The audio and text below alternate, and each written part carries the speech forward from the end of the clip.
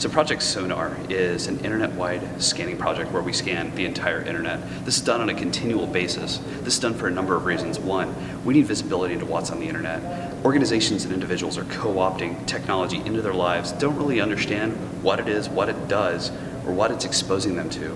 So as an extension of vulnerability research, over the last 20 years, we've been doing vulnerability research on things that find our interest, pique our interest, things that fuel our curiosity, projects that we've been taking on under scopes of work to do the research, or we find in our idle time. While interesting and a lot of fun, it's not efficient. So Project Sonar has allowed us to get a large view across the internet of all kinds of things, all kinds of applications, all kinds of software, all kinds of hardware devices, things that are running. But what we're finding is, as we look at all these things, a lot of software, a lot of hardware, things that we can't identify, fingerprints that are missing. So there's an opportunity to work as a researcher in the community to pull down this data, to process this data, and to build fingerprints for this. So Recog, a part of Project Sonar, the Recog process is designed a lot like an in-map signature in that it's designed to identify and fingerprint specific instances, services, programs that are running.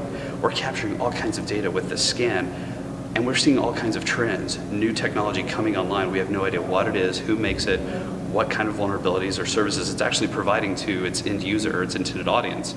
But what we can be confident of is this industry probably hasn't taken a hard look at it. This provides an opportunity for the research community, one, to build these fingerprints, two, to help us better quantify exactly what these things are, how many instances there are, and then when you start talking about vulnerability research, now you know, rather than, wow, I found this thing, how big of a deal is it?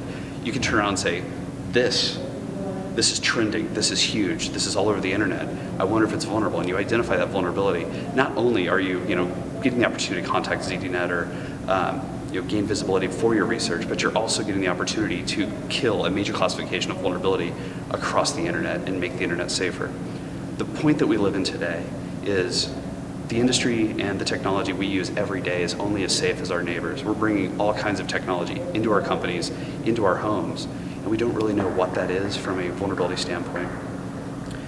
The other part of this is we don't really know what the future of research looks like from a legality standpoint. Whether you live in Europe or the United States, right now, today, this is February 2015, we're looking at a very uncertain future. Law, the legislators, they're very interested in trying to identify ways to deal with criminal hacking. If you find a vulnerability today and you're going to notify someone outside your country, a manufacturer or vendor that makes something, you don't know whether it's legal or safe to make that contact. At the end of the day, as researchers, we're working to make the internet a safer place. But the law doesn't differentiate that. So as we talk about cyber threat indicators, as we start seeing information sharing legislation here in the United States, Europe, wherever you may live, when those conversations start, we have the option, we have the opportunity, and it's happening right now, to get involved, to provide an informed voice, to help inform the process, inform the conversation. We can earn a seat at the table, earn the trust, and work together to make the internet a safer place.